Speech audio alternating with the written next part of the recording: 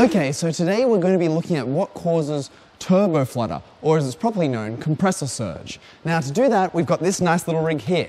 Basically what it is an electric supercharger. So we have the compressor side of a turbo here, powered by this big electric motor down here.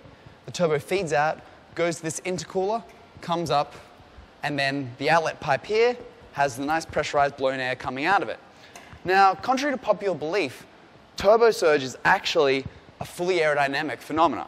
It's the compressor blades having flow separation and stall off the back of them, and this is what makes the do-do-do-do-do noise, and basically will slow your turbo down. Now, it doesn't stop the shaft speed completely, which is a common misconception, but it does slow it down. Now, let's boot this thing up and have a look at how it sounds like.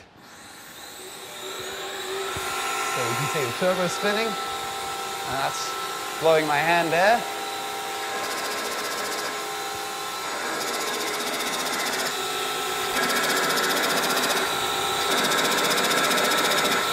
Okay, now let's speed it up a little bit.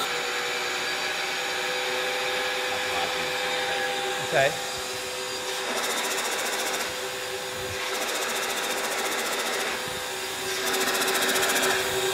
So we can see as the pressure gradient gets really high, the turbo stalls. And when it's going faster, it makes that characteristic doo-doo-doo noise.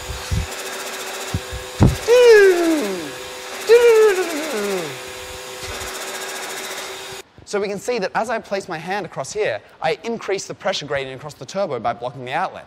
Now, increasing that pressure gradient causes the turbo to stall and make the doo-doo-doo noise. Now, it doesn't sound like doo-doo-doo here because we're not slowing down the turbo as it goes, so the frequency is not dropping, and we're not spinning it quite fast enough to get those really high frequency sounds.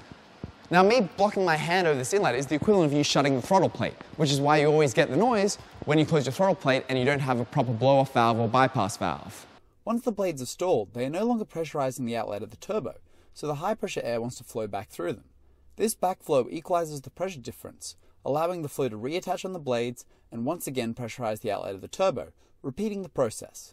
This repeated cycling is what causes the audible pressure waves and also fatigues bearings and other components. So that's how turbo flutter works.